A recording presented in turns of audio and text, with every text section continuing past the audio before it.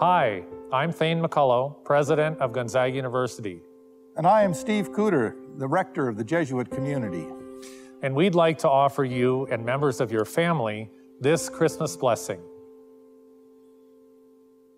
O God, as we celebrate the birth of Christ, we ask your Holy Spirit to inspire a rebirth in our lives.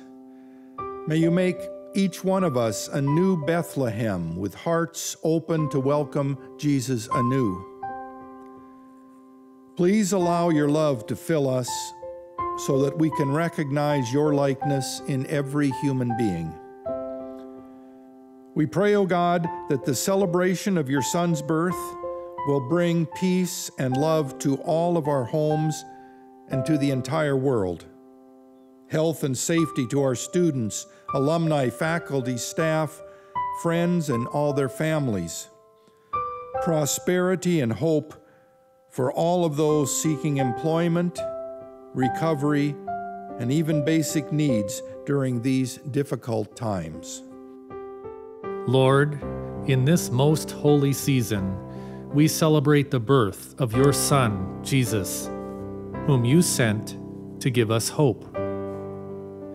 Lord, you have brought the Gonzaga community abundant blessings, and we thank you for all of them. For a caring and passionate faculty and staff, for vibrant and thoughtful students, for alumni bursting with pride who carry the Gonzaga mission into their homes, places of work, and across the world.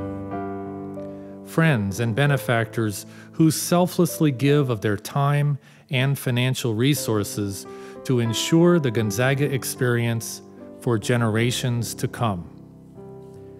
We pray in thanks for St. Ignatius, who has passed on to us an apostolic mission that develops women and men into people who will serve others and transform our world. We ask all of this through Jesus Christ, your Son, who comes anew to carry us through cross to resurrection. Amen. May the wonder of Christ's birth give all of us reason to celebrate the season. From all of us here at Gonzaga University, blessings to you and to your loved ones. Merry Christmas.